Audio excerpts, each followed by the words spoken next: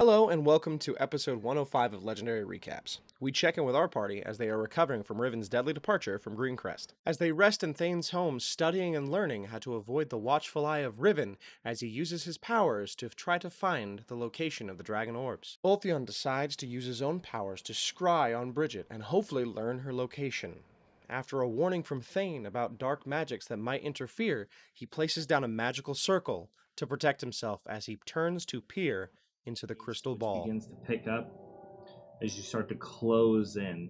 You see a wide, long, old, well-traveled road impacted with ruts from many wagons or travelers and caravans that traveled that path. And then you hear the sounds of hoofbeats from multiple sources, a lot of them ramping up in speed. And then you hear the spinning of wheels, wagon wheels, and the crack of whip, and the shaking of chains jingling, and the sounds of the bending and creaking of wood panels.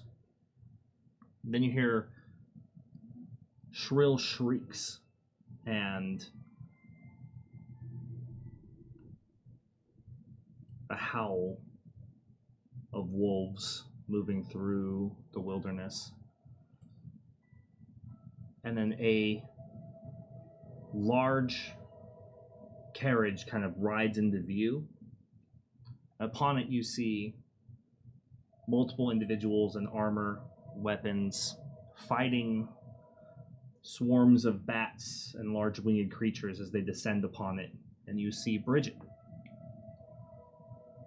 on top, fighting and defending this carriage as it rocks and as it makes its way through the splashing through water along this old road, crashing its way through old undergrowth and vines.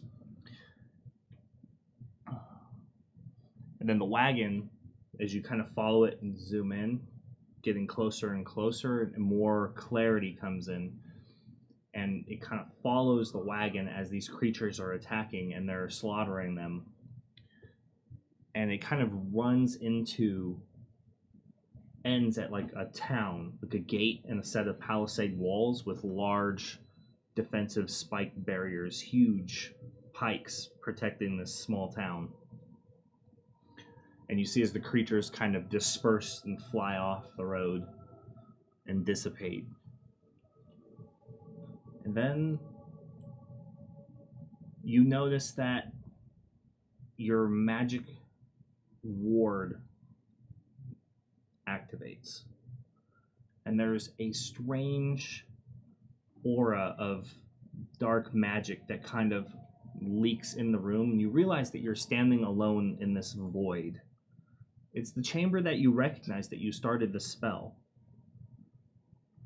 But the interior has grown dark and twisted. And you hear some sort of like footsteps on the outside. And you can just faintly make out the shape of somebody looking at you and observing you through the darkness as this kind of dark black magic is filling the room.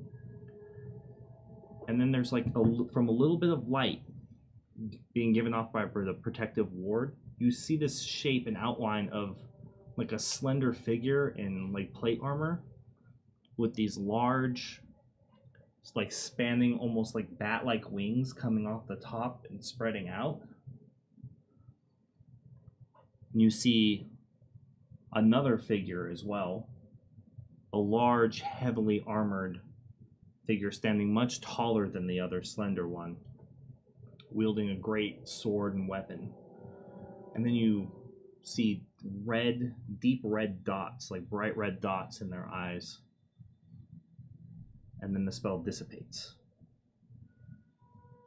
With the location of Bridget and the ability to hide from Riven, the party sets out heading to Midheim. Once again, Thane, thank you. We'll probably leave in the morning. All right.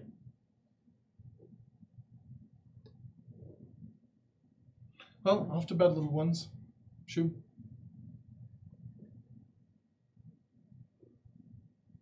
All right, so one last pleasant night's rest inside Thane's Manor, and you all wake up in the morning, gather your belongings, and